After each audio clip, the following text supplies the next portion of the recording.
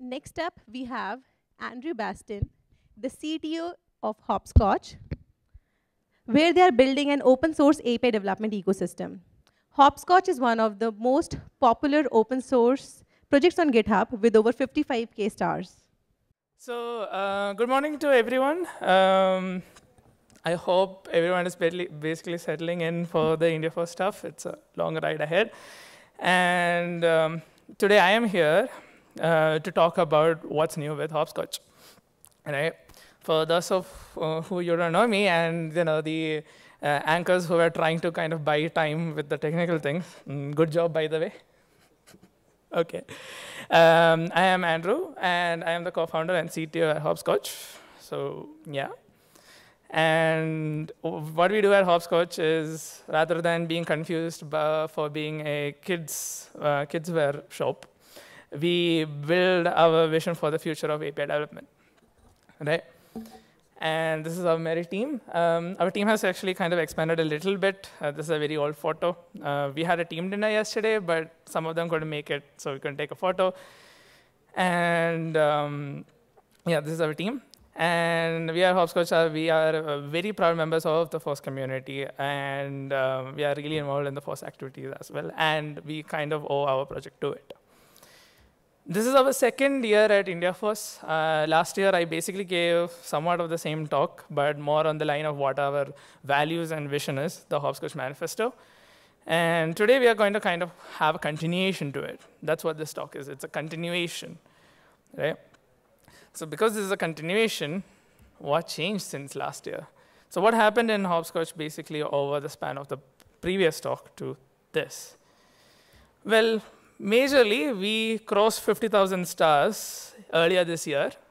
It is a major achievement for us. Funnily enough, I was in Bangalore at that time. I was working with the team. That day morning, we basically spun up like a star counter. We kind of coded it and just put my iPad on top of the board just to kind of see the updates live. But we have still, this is on February, and we have grown so much further from this that 50K is now an old news. We just earlier this month, we crossed 55K stars, and we are continuing the trajectory, right? All right. And another random thing which happened was for the Lambda Test MuConf, we got awarded the best open source project in testing for 2023. So that was another major event for us as well. Okay. Yeah, that was my reaction as well. I don't know what to kind of say about it. We have been going in and out of GitHub trending page so much that we just stopped taking track of it. It just keeps on happening. We were on trending even earlier this month when all of the API development fiasco was happening. It's a continuous thing, and we have been kind of going through that. And along with that, we launched some products. And one of the main things is Hoppscotch self-hosted. We launched in August. We have crossed 150K Docker pulls for our containers, basically. And this is just for one container. Cumulatively, it should be more. Since the launch in August. So it's only been a couple of months, and we have been seeing really huge adoption.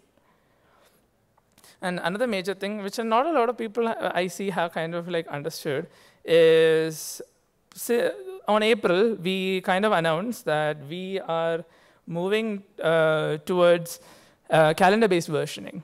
So what this means is at Hoppscotch, we are now going to continue. We are going to deliver one major update every 4 months. And we basically version according to that. So currently, the version is 2023.8. 2023.4 was the initial one. 2023.8 released on August. And we'll be having one more this year for 2023.12, which will be released on December. Right? So that's one thing. Along with that, our existing products have been growing like crazy. Hoppscotch for Teams. The code for it has been fully open sourced over the year, and it has been growing crazy. We don't have the numbers on self-hosted because we don't track self-hosted instances. But for our for our Hoppscotch.io cloud instance, we have more than tripled how many collections are created. Again, more than tripled how many requests are stored within teams. And again, more than triple how many teams are there registered in our platform. So this is 15,000 teams globally using Hoppscotch for the collaboration. So it's been a crazy year ahead, a crazy year indeed. And it was not just for us, but also for everyone else in the space, right? The API development testing space has never had this much competition. I mean, we are not the only API testing tool here. So that's something new. But it's been fun, and our engineering team has been basically taking it as a challenge. But this is what has been happening in the world API testing space. People are disgusted with what the direction Postman is going. That's generally the gist. Insomnia, who was a crowd favorite, is also kind of going back on their things. And what is Hoppscotch's response to all of these things? We have been, interestingly, been silent. We have had general messages basically floating around, but we haven't had a vocal response to it. And the reason for it was we at Hoppscotch have been doing whatever we have been doing from the beginning, right? We were one of the first people in the space to basically say there needs to be a shakeup here. Whatever needs to be done. And now there are people following our suit, but we have been doing and we have been leading this fight from the beginning. And even there, we have been sticking to our values to include everyone in terms of being able to use the app, in terms of making decisions, in terms of actually features, what you're trying to do, so that beginners, individuals, companies, contributors, everyone can actually gain from the project alike. Be integrated, which is to build a suite of tools which magically work through across. For us, it is the ecosystem and the connectedness of the different tools within our portfolio that is very important. And do all of this in a way that respects the open source heart. Open source and share whatever we can and contribute what we take. This is an important thing our team kind of follows. And getting into the things, I want to kind of stop rambling onto what happened before. Now we are actually wanting to look ahead. We are also evolving as an organization. So this is one of the things we are going to be doing in response. So starting with, today, we are unveiling a new era for Hoppscotch, with the first order of business being identity. The Hoppscotch logo has been a cornerstone for this. It's been with us from the beginning. Basically, I think from the first month itself, the logo was decided, and we basically still went ahead with it. And this has been the era of the beginnings, right? But now, Hoppscotch is an organization with a huge following, portfolio of projects, and things to kind of look after. And we want the project to kind of evolve to that maturity. So we are unveiling our updated logo. The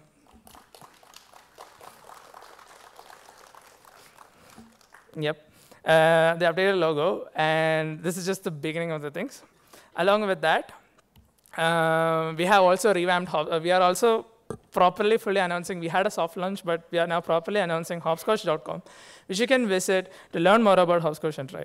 It's a beautifully amazing website, which we took a lot of time to kind of craft, but I think it looks really good now. And that is it for Hoppscotch this year. Yes, we are only announcing a logo. Almost forgot. We have one more thing. Just pulling my inner Steve Jobs, I didn't think it worked out really well, but we'll see. So in the beginning of the project, most of our founding ideas is based on this post Lias made. Lias is here. You can say hi if, where is Lias? Oh, they're there. You can say hi to him after the conference, after the talk. And this was the idea. When he first joined his initial workplace, he came across Postman, and his old machine couldn't run it. And he came up with an alternative who he kind of radically called Postwoman. That has bit us in the back at times, but he started with that, and that's how the project started, and that's how Hoppscotch is there. So the problem is, whatever direction we go in terms of how the project is built, the Electron situation is something we can kind of go through. So we decided to so on that side, on the technical aspects, we decided to double down on the web aspect of things because web was really capable. And for us, it has served really well. And because we are web focused, we were able to kind of focus on a couple more unique things that only Postman in the industry, Hoppscotch in the industry can do. My bad. But at the same time, it's like people don't exactly understand this aspect, and people basically still ask us, where is our desktop app, right? The problem we had always faced was, how can we do something which is against our founding ideas, right? How can we do this? On the and on the other side, browsers are also a pain to work with the complex features. Hoppscotch is getting really mature, and browsers are starting to becoming something. It's not enabling us, it's actually moving us down. So I did a bit of CTOing. This is usually how I explain things to my team when I come up with something crazy. So, but we are here now. We are introducing the Hoppscotch desktop app.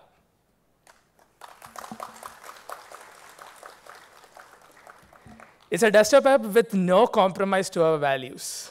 Basically, it should be the app that Lias at 2019 could have used. So it keeps to our values. So it's fast, because that's one of our values. How fast? As Lightning McQueen used to say, I am speed. And we have the numbers to back it. So on Thursday, we ran a benchmark.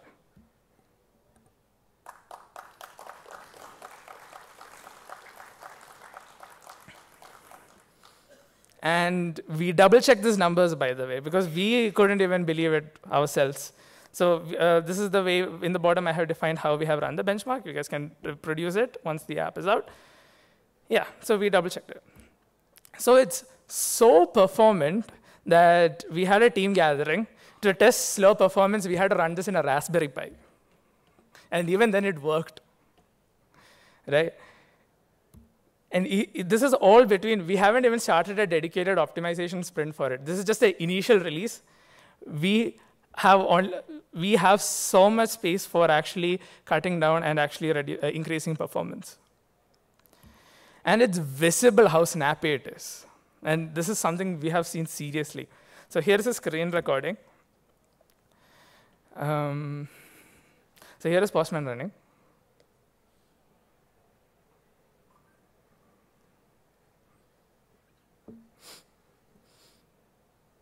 And that's it. And here is Insomnia running.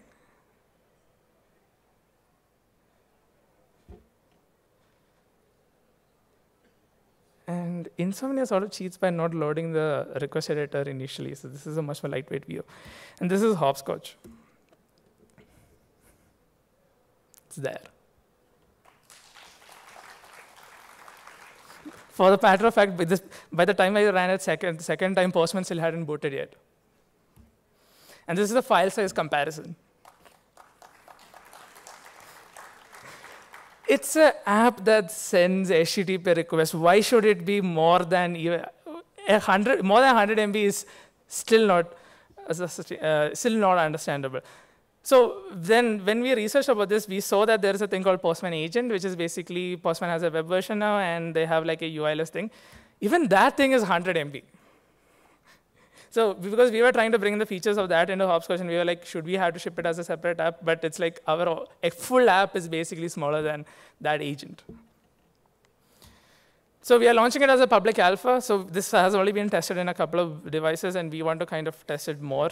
We actually found a couple of bugs, and we are working through it. So it'll be available next week with the Hoppscotch 2023.8.3 release, which should happen sometime next week. And it'll be open source. So in Hoppscotch/Hoppscotch, you'll be able to kind of find it. The code is already there, but in a separate branch right now. And in proper open source and FOSS spirit, all of our findings and we have built some custom things for building the desktop app. We'll be publishing those libraries, and we'll be contributing our changes into the upstream projects that have helped us. We are already in conversations for this. We are working towards that. And this is a really important thing for us as part of our open source art. And this is just beginning of the Hoppscotch desktop app journey. Many more features are now possible with the newfound capabilities. We have just beginning. So with the initial release, we'll have support for cookies. This is something we have been painfully working towards through. And now we are finally here. It's all working. You can experience it. And yes, this has been a hot topic. Yes, Hoppscotch is going to join this as well. We are going to support local, which is it's Git friendly. It's not like how Postman or Insomnia does it. You can commit it. It's all proper file structure. This is how it's going to look like. Get it in. If you don't want to use Hoppscotch Cloud or self-hosted capabilities, you want to do it locally and collaborate as a local project, you can totally do that. Commit it to Git, do whatever, and Hoppscotch is there to help you on any part of the thing. And there's many more in the pipeline. This is just the beginning, right? We can't wait to have more announcements going, but as time allows, I'm already exceeding time here. As time allows, we are basically going to just wind up in that. So it's been a crazy year, but it's a much more crazy year ahead for Hoppscotch. Oh, sorry. And that's about it.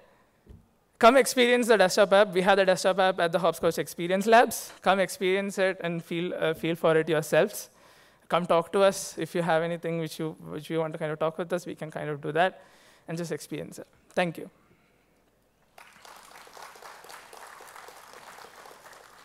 Also, just a moment, I dedicate this talk to Abraham Raji. We heard about him basically in today's opening note. Abraham has been a dear friend of mine as well, and we are all devastated for his loss. This is also for me, this is a very deep thing for me to talk. First is, this is my first talk after his passing. And ever since I met him, I usually give a copy of my slides to him to kind of verify. And today morning when I was like I was sitting through the slides, it kind of hit me. He's not there with me. But he is a person I kind of really aspire to be like. Thank you, that's it.